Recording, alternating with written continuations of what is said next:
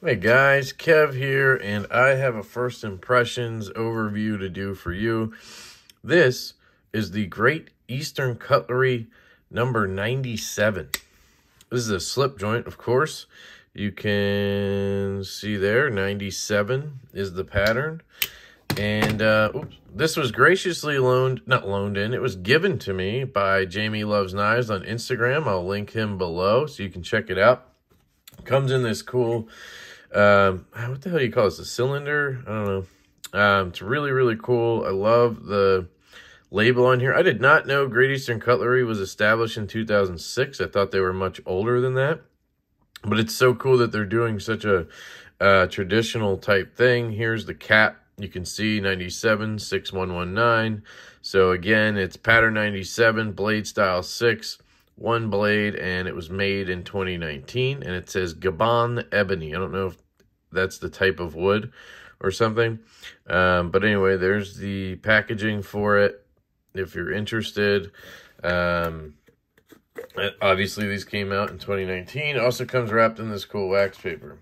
So he sent this to me because I don't think he really liked it. It was too big for him, or just he wasn't interested in it. And he thought I might enjoy it because I have been kind of dabbling in slip joints, but haven't really committed. And I've probably said somewhere that I wanted a Great Eastern Cutlery at some point. So he was very kind in sending this to me. Now, I do want to say that this will probably get given away to a friend or on a live stream or something, because I can tell you right now, I wouldn't carry this. And I kind of say that out of respect to my buddy Jamie. He gave this to me, but at the same time, I know he wants it to be put to use. He wants somebody to enjoy it in their collection. And for me, it would just sit in my knife case, and I would occasionally play with it and think about Jamie. And, like, that's great. And like I said, I love Jamie, but I think he'd want somebody to use this bad boy, or at least carry it or something, you know. So it's a really big slip joint. I think that's where the kind of fault of this knife comes in. It does have a pretty relatively light pull. You know, if it's a 1 to 10 kind of deal, which it is, Kev. Yeah, it's got to be like a 3, a 2. I mean, I feel like a 1 or a 2 would be like you could shake it out almost, like a shitty detent. So I got to give it a little bit, right? It's probably a 3, maybe call it a 4. I don't know. It's not taking much. Like, you know, I'm barely squeezing here, not even on the nail nick or anything, and I can pull it out, right? You don't need the nail nick at all. You just bang, bang, and you can see here a little bit pressure, and it pops. So whatever that means to you in terms of the spring. Let's take a close-up look at it. It's got these really cool steel bolsters right here, nice and polished. Pretty classic Great Eastern Cutlery style. You can see the spine here, or the whatever you want to call it. Here's the back spring. So it's flush all the way across, no transitions, feels fantastic. You do have this hump here, which is an interesting thing because you have to make the spring work with that, right? It has to kind of hump with it. And it does. It's smooth all the way through. You can see here, let's go to half stop. Bang. Drops right back in. Super smooth. Again, fully deployed, super smooth. Okay, so yeah, very nice spring. You'll see the centering is off. I don't really know how that works with slip joints. If I push it to try to center it, it's a very hard time pushing that over. It's not going to want to stay there. Sometimes with slip joints, you can just push them into place and they'll stay there. I don't know how you would go about fixing that. Is that just, and somebody could tell me in the comments who's a slip joint fan, is that something you just deal with if it's off center? Like, you can't really fix it, I would assume. Maybe there's a trick to it that I don't know, like shoving paper up there and having it bend or something. But is that something that people really care about with slip joints? I mean, as long as it's not rubbing, which it's not. I mean, it's close, but it's not.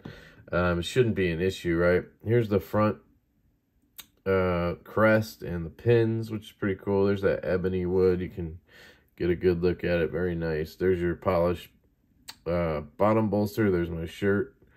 Don't skip leg day. Monty Python. And there's my camera and my phone. I mean, my phone, camera, and my chin. Stop, bitches. Sorry. I'm a goofball. There's fingerprints, so if you ever need to get somebody for a crime, make sure you hand them a GEC first. Let's open it up.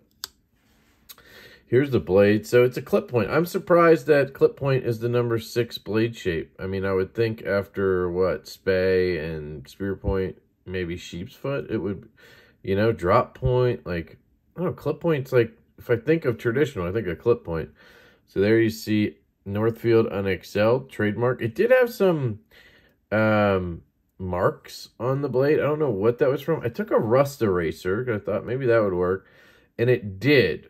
But I may have inadvertently kind of polished the blade a little bit there. I don't know if that matters. I don't know how that works, if it would come out real easy, or if, you know, maybe just a little cleaning would do it. I did use alcohol after, though, so I would rather have these marks than the black marks that were on it, but I know you guys, slip joint fans, are into the wear and tear type stuff, so maybe I just ruined this. I apologize to the world if I did.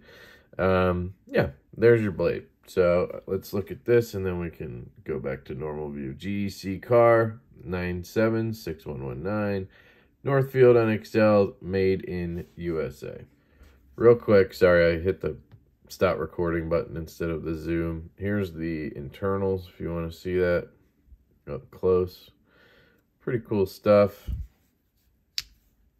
All right, let's do this properly. There we go. Yeah, but that at calf. Yeah, let's cut something.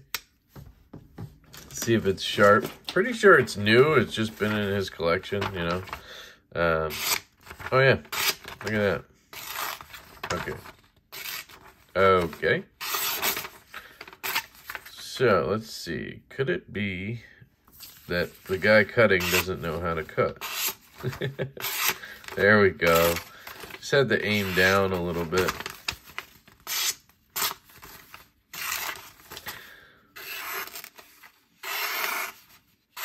Yeah, I'm pretty sure it's very sharp, well-tuned edge. I don't think it's been used at all. And if a guy who knows how to cut uses it, or cut something that isn't paper, it'll be fine. Now, what is that? Is that a roll from paper? Could you get a roll from paper? That's weird, right? Hang on.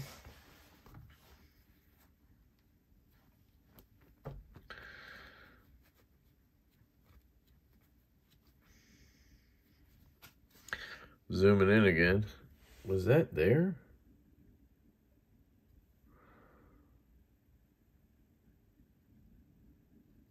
Yeah, I can feel a little something, something.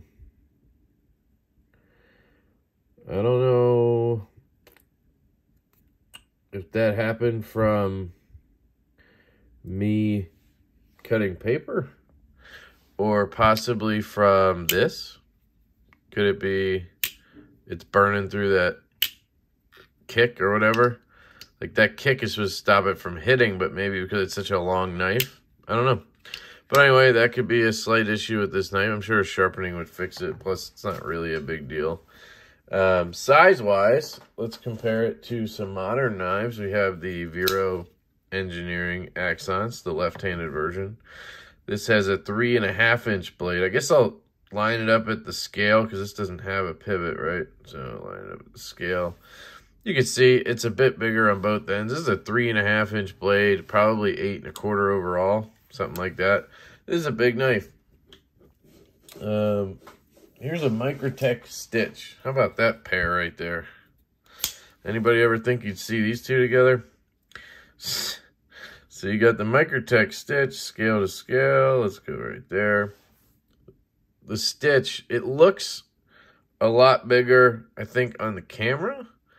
Blade length is about the same, and it's just a little longer on the handle. Not that much, though. I think the camera makes it look bigger. But the Stitch is a huge knife. I mean, you know. So you have that. And then I'll get a measuring tape. And I'll do what you guys have been asking me to do for so long, which is start at the 1-inch mark. So Oh, look at that. I somehow nodded this. I'll start at the 1-inch mark, so I don't have to worry about this tab. You guys love to freaking tell me that in the comments. I'm just kidding. Love you guys. But there you go. So we're looking at 8.5 inches overall, just about. You have to subtract an inch, guys. So maybe a little less. No, it's 8.5. 8.5 inches overall on the blade. We're looking at just about, wow, it's huge, man. 3. See, this is why I can't do this. I gotta subtract, right? So it's 4 3/4. A little bit more than that. So it'd be 3 3/4 on the blade. I mean, it's freaking huge, right? 4.5 on the handle. So it's for a traditional, for a slip joint, it's a monster. I mean, that's just plain and simple. That's what it is. It's a monster. You could choke all the way up to here. Look at that. I mean, I just don't know who would carry this. That's the question I have is, you know, for me personally, if I'm going to have a slip joint, I want it to be like a sub 3-inch or 3-inch version of this design. I love this design. Perfect for me. Man, do I love this kind of like coffin-y thing going on? You know, maybe not, but it's fine with me. But if it was like a 3-inch blade, that'd be great, because then you could, you know, throw it in your pocket when you're going to do something where you don't want to just have, you know, crazy knives on you or whatever. It would work, right? But a 4-inch one, I just don't really get it. So, but I really like that I'm able to check it out. I love Jamie for sending it my way, and I'm sure somebody out there will enjoy this knife. I don't know what these went for new or anything, and I may or may not have damaged the thing a little bit, but it's still a cool knife, and hopefully somebody will enjoy it. So big thank you to Jamie Loves Knives. Instagram below. Please go check him out. And yeah, that's it, guys. I love you all. I hope you have an absolutely fantastic day, and I will catch you later.